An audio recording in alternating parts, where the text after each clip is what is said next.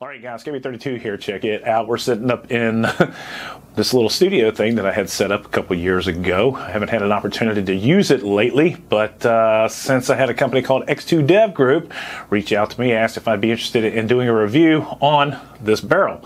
This is the Trident. This is their 16-inch version. They have a 14.5 and a 12.5 version.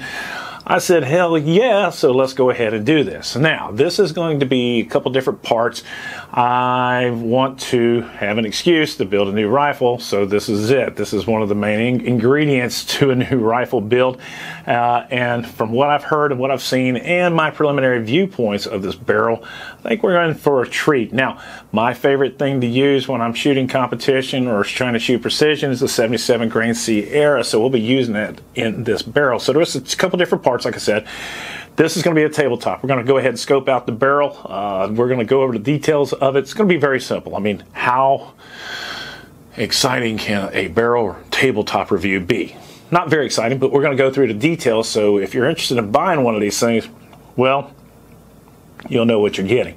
Then we're going to take it out to the field. We're going to check it for accuracy. We're going to run about 150 rounds through it. Go ahead and get the copper equilibrium built up on it. And then we're going to throw some 77 grain Sierras. We'll do a comparison between this and a couple other uppers that I have using some competition barrels because they're claim to fame.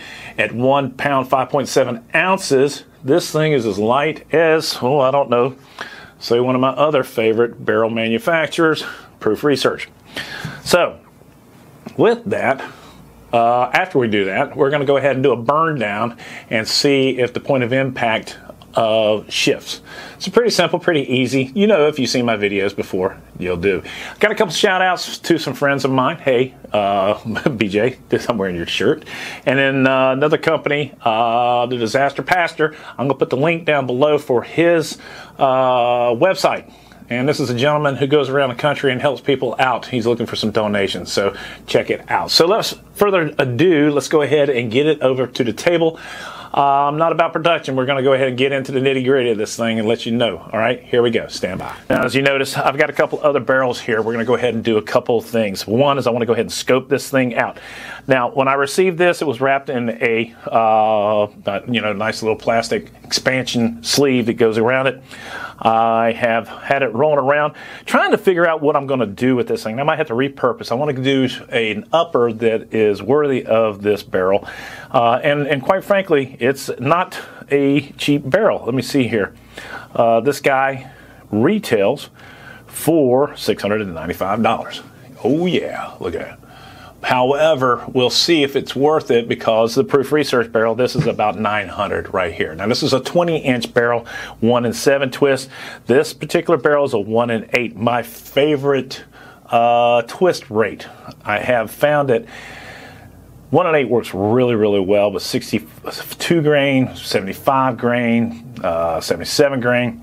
In any case, it's one of my favorites. Now, again, like I said, this thing comes in a 16-inch, 14.5 inch, and a 12.5 inch. I like a 12.5 inch barrel. That's what I carry in the, the old getaway rifle. But yeah, that's one of my favorites. This is a particular, this one right here is a mid-length gas system. They did send a gas block out and a tube. We'll go ahead and then look at that when we're doing the build.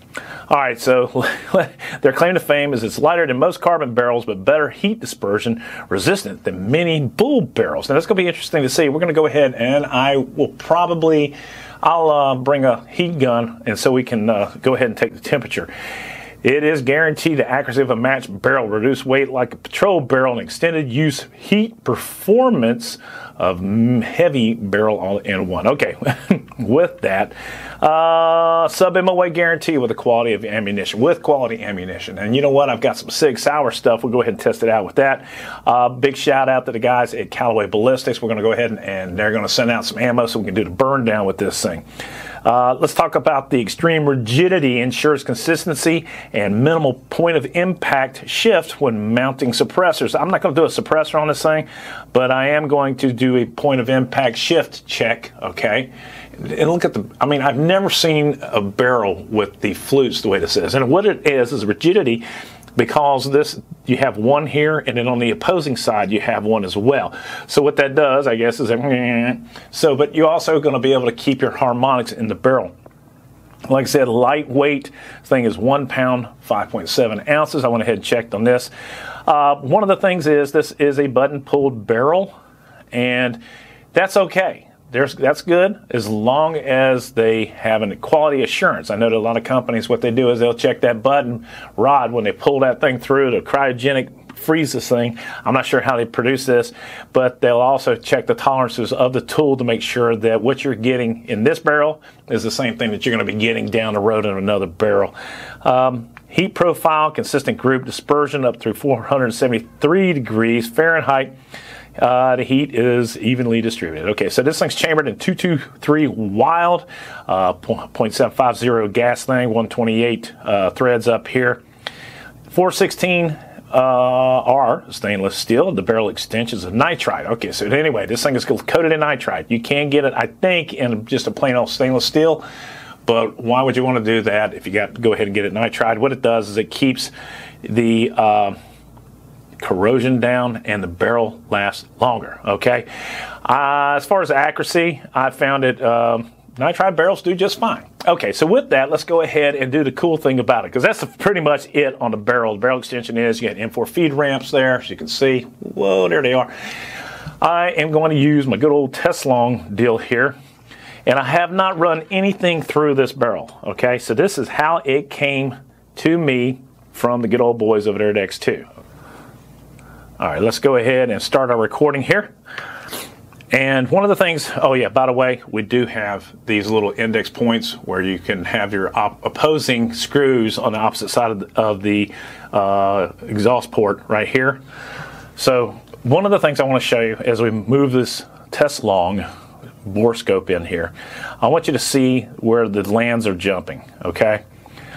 Secondly, I've not run anything through this barrel. This is how it came from the manufacturer. I'm going to be honest with you. I've only seen one other company that does anything that's close to this. And I'm going to show you an example of some really crappy looking barrels here in a second.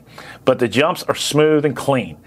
As we move up, the lands and the grooves are absolutely immaculate, okay? You're not going to come across a lot of anything that looks just as good as this. But the one I really want to show you, okay, is we can move up here. Let me bring this back out. I want to show you the inside of the exhaust port. This is where the gas comes out, and you guys know how much I love my gas holes. Well, I can't find it. Let's do it one more time. Really? Oh, there we go. Boom. We'll go ahead and rotate that to the side. But I want to show you, look how clean that is. That is absolutely beautiful. That's quality assurance. I mean, it's almost like they ran stuff through it. And if you look over here, you can see some of the circular portions for where they machined it out, okay? But this is a great looking interior barrel. The lands and the grooves are immaculate. Let's go look at the crown. Boom. All the way around.